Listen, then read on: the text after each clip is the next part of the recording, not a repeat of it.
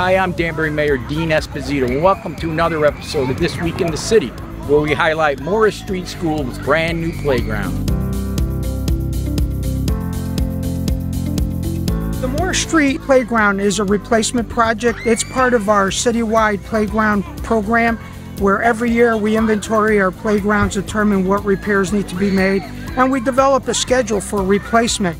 They usually have a 15 to 20 year lifespan, so we did a complete replacement of not only the playground equipment, but also we replaced the swing sets. We also provided a handicap seat. We're trying to incorporate ADA compliance in our playground designs.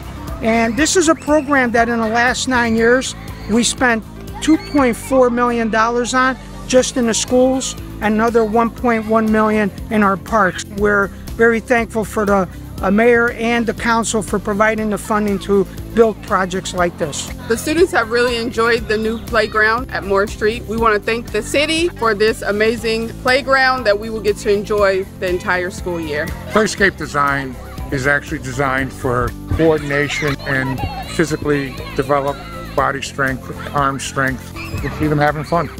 One of the happiest places to be, as you can hear. Recess was always my favorite subject, to tell you the truth. But let's face it, being outside and enjoying the good weather is healthy for our students, not only at the inside, but on the outside. So today's a very special day to celebrate this new playground, and I want to thank the taxpayers of Danbury.